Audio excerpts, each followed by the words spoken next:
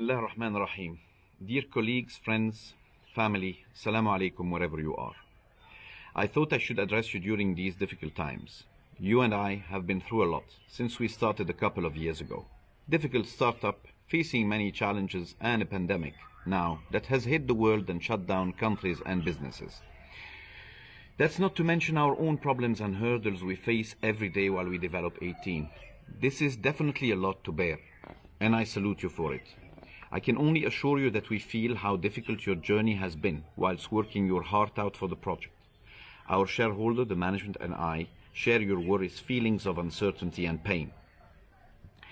But let me remind you that we have survived it all. We have lived together throughout, shared moments of joy, sadness, hope, and deception. But we are here, standing strong, standing united. In the past couple of years, we have also lost few employees, either for travel, relocation, marriage, a better future, and other reasons. This is life. They will always be 18 family while we continue on our journey. In order to achieve success and reach one goal, one has to work hard, sacrifice, and sometimes even suffer, whereas there shall be no gain without pain. Survival is for the fittest, and certainly fortune favors the bold.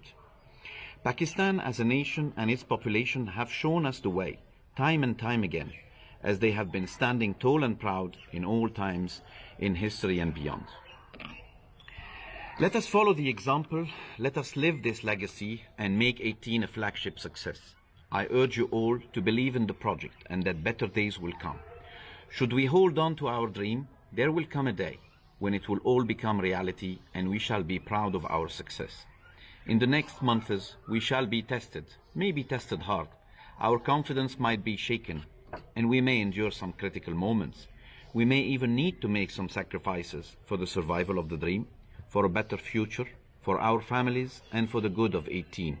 But I can only assure you that this crisis will only be but temporary, and that we shall resume our operations even stronger than before.